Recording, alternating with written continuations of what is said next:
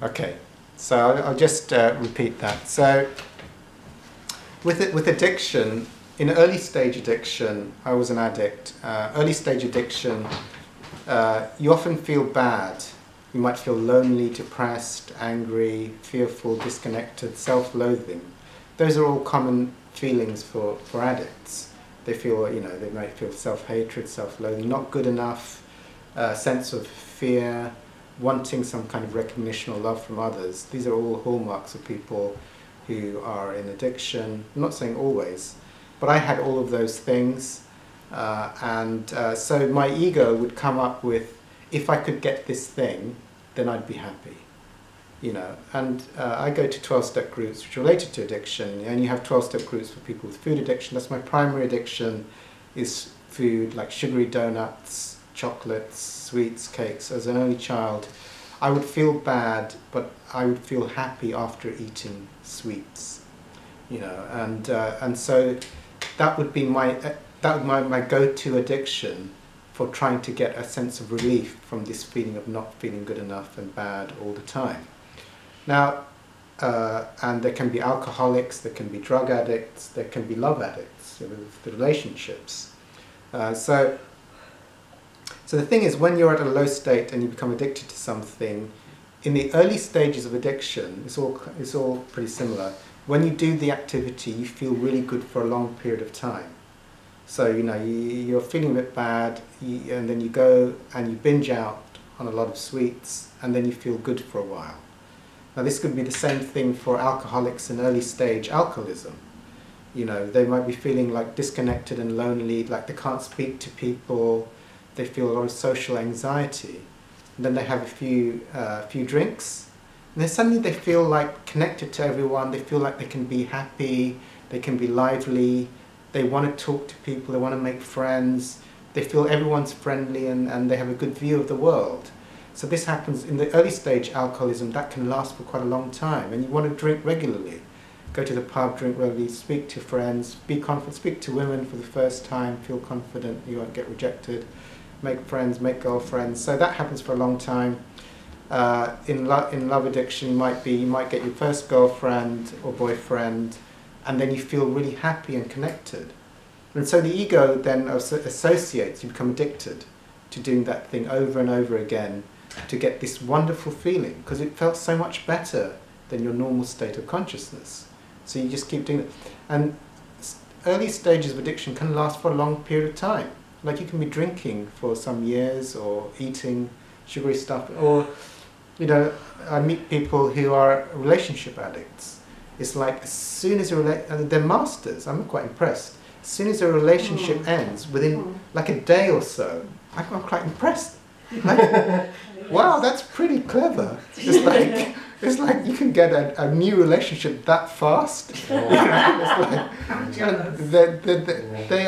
no, I've seen them. They're masters, I've seen them, I've heard them. I go, like, I'm virtually never without a relationship. Because they need it so much. Yeah. It's like, and they'll say things like, I've virtually never ever been without a relationship. Yeah, and I'm like, gosh, that's got to be. But actually, I do know that addicts are very resourceful.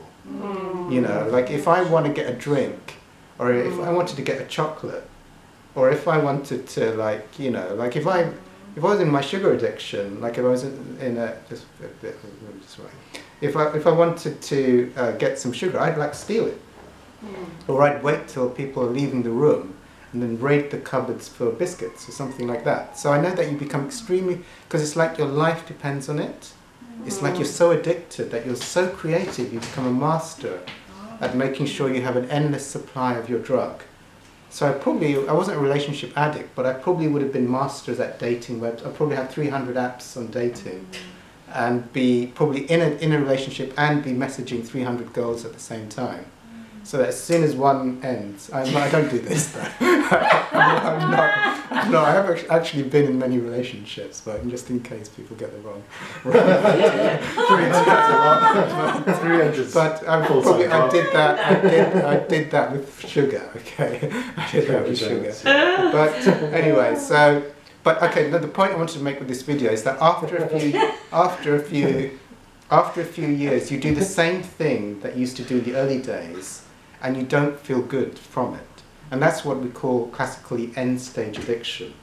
Because I've been eating the sugar and donuts for a long time, but suddenly there comes a point you eat the sugar and donuts and you don't get any relief, you know, and you know, probably if you're a love addict, you know, you end a relationship and you grab another relationship and you still feel bad.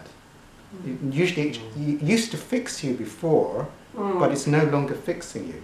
And Ramana talked about this, I think very eloquently. Mujit said it to me. It's like, when you want something, it's like a thought that goes in the background. Like, I want a donut, or I want a girlfriend, whatever it is.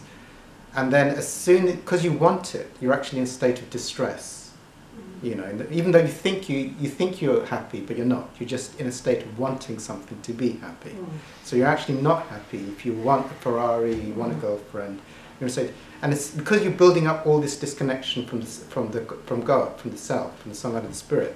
As soon as you get it, your ego stays silent, and you get a connection to God, and then you get a high because you got the donut, you got the girl, you got the boy, or you got the Ferrari. You get that high, and that high isn't actually coming from the Ferrari or the girl or the boy or the donut. That high is coming because you wanted it, and now your ego stays silent. And then after a while, it starts to talk and says you need you need that again, or you need a slightly different version to get something better. So that becomes addiction, which is based on the idea that that thing gives you happiness. And the end stage, because it's not based sustainably on truth in the long term, you keep doing it, and then suddenly the donuts stop working, suddenly the alcohol stops working, suddenly the new girl or boy stops working. So even though you got it, you're still feeling disconnected. Sorry, I cut you off. No, it's okay. Yeah, end stage addiction. Yes. So no, end stage. End stage addiction, yeah. Addiction. It stops working. That's something I can relate to, because in the few short relationships I've had, I didn't feel that good. Even though when I was kind of fantasizing about it, I was feeling really good. Yes. And like, even when I drink alcohol, it doesn't make me feel joyful. It relaxes me a bit, but it doesn't really have an effect on me. And so pretty much most things in my life, I'm in end stage. But I suppose when it comes to fantasizing about relationships and sex, that makes me feel good. But I know when I actually do it, I don't feel good. I think the real positive is it keeps me on the spiritual path. Yes. You just say, if I were to get a relationship and it would make me feel good for a year, to me that's just a wasted year, because it's just spending time in illusion. So I think I have end stage addiction in a lot of things, and it keeps me on the spiritual path, which is a good thing. But the spiritual path is quite difficult. It is very difficult. I just want to check, we're okay for this to be on camera? Yeah, that's fine. Okay, yeah. fine. I just want to check. Yeah. Yep, so absolutely, end stage usually takes people into some kind of spiritual, some kind of spiritual quest opens up if you haven't already been, and usually end up going to a 12-step group, or doing some kind of advance. You might be led to a spiritual teacher, like in my case Dr Hawkins or Enlightenment, because of course the outside thing can't be the fix ultimately. In 12-step groups, for me 12-step groups aren't at the level of enlightenment, but they do help you to surrender the thing, so you get a sense of self, connection to God. And so I would say the difference between there's a line in 12-step literature actually, which for me is getting towards the level of enlightenment. There's a line in the Big Book, which is the 12-step literature. It says, like, when I'm in fit spiritual condition, I'll be placed in the position of neutrality around alcohol. And for me, the calibration of that statement would be a lot higher than a lot of the stuff in 12-step groups. Because, sorry, what's the statement? Yeah, so it says there's a book called the Big Book that I often use in 12-step. It says, when I'm in fit spiritual condition, so around the promises, and then I will be in a position of neutrality around alcohol. Yeah. Neutrality is 250. That makes sense, yeah. Pardon? Neutrality is 250, right? Well, yeah, neutrality is 250, but for me, it's like neutrality is not 250. But not having an opinion could be 600 if you have no positionality about it. Well, you see, it's a bit more than 250 because you see, it's like when an alcoholic is in a position of neutrality, they don't notice it any longer. You see, so it's not like I could take it or leave it. It's like so I can see how it would be 600 because if you don't have an opinion or positionality, then you're in like a non-dual. Yes. So yeah, I can see how it would calibrate 600. Or so. Well, yeah. For me, it's like there's no charge on it. There's no charge on it. Yeah. You know, for an addict, for like an alcoholic to have zero charge is more than 200 on it than simple take or leave it. It's like total freedom. Total freedom from something that you were using to the gates of death. So, that has been, like I say with my food addiction. Now, like I say, like I haven't had any body obsession for 8 years straight. In the last 8 years, only one day of food obsession in 8 years. So this is what I call a position of neutrality. I don't think about it. It's not a thing that enters my mind. Even if I walk past a donut shop, you know, I'd just walk past it without noticing. I'd walk past it. So that kind of thing is like when you totally take it out of your, you basically, like, well, for me, like when you do enough spiritual work, you've like taken the meaning and the association and the emotional charge. You keep going to the observer. So you just walk by. It's a neutral, almost unregistered phenomenon. And actually, that's quite common in a lot of 12-step groups when there's a really strong spiritual connection. So that for me is like complete freedom, which is an awesome thing. So, but the 12-step groups are helping you to reconnect to source, and when it's done properly. But you know, one of the things that I often say to people in 12-step groups, because I want to take my own spin on it, is like, it's like if my ego still wants payoff from it, you know, if there's a sense of neediness, of desire, or craving around the thing, to the extent that I have that, then it will affect my level of consciousness in relationship to that. You know, so I'm not saying there's nothing wrong with those things, but they're just different levels. Because remember, like, I want to be in a position of neutrality, meaning I want to be in the state of the enlightened teachers, meaning that I want not to need or want it. But here I want to say something really, really important, just to qualify, because a lot of people misunderstand me when I say that. You know, like when you're in, a lot of people have been in states of peace or flow or bliss for a whole day. Yeah, I think a lot of spiritual seekers have had that. And when you're in a state of peace or serenity or flow for a whole day or a period of time, it's like everything happens, but there's no craving. When you're in a state of grace throughout the whole day, there's no state of neediness or craving throughout the whole day, and yet the whole day is enjoyable. Are you with me? So you notice it, like when you do spiritual work and you have a day when you're just feeling really, really peaceful and happy the whole day. I've had them regularly. It's like the states of going down don't happen, and actually you're present throughout the whole day. It's only like so I say that, anyway. I'll say it with because I'm in the food addiction programs.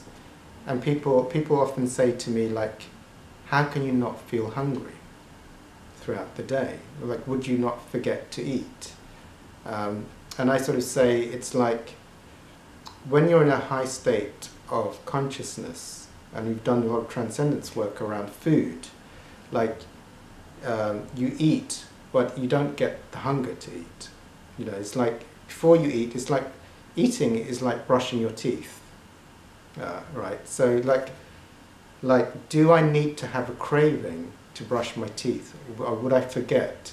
Like, I can wake up in the morning and feel happy, and then it's time to brush my teeth, and I can feel happy, and I finish brushing my teeth and I can feel happy, and it's not like I needed the craving for toothpaste to remember to brush, you know. Actually, and because I have to like talk to food addicts because they always say no, you have to feel hungry to eat, and I say you don't have to feel hungry to eat. You can eat and not be hungry. You know, and I always say to these because it's like breaking beliefs with people. Like people say to me, like I always say to them, like today, did you feel? Because it's different. I mean, a lot of people watching this video are not food addicts, so they don't know what I'm talking about. But like, it's like a drivenness, like you have to eat or you feel like you'll die. And I'll say to the food addicts, like, today, did you feel thirsty today? And nearly all of them will say, like, I didn't feel thirsty today. But they drank throughout the day. But they weren't run by like, oh my God, you know, I need a drink, I'm going to die. You know, for food addicts, it's like that. But for normal people, actually, you go through your life, you're not thirsty. You know, in the sense of you hardly experience it. You don't experience it as a suffering throughout the day. It's like, do you remember like suffering from thirst yesterday and having to go grab a glass of water? You don't remember it. It's not trackable within the ego. It's like a non-event. It didn't happen. When you transcend your food addiction, it's like a non-event. It's not registered as a thing of like being hungry and needing to eat. Like being thirsty and needing to drink is not registered for most people. Maybe I'll probably get lots of people saying that they do, but they probably don't understand what I'm saying. So it's like when you feel out the repressed feelings and you cancel your belief or let go of the meaning of food, then it becomes something similar to the other events which are not really registered in consciousness.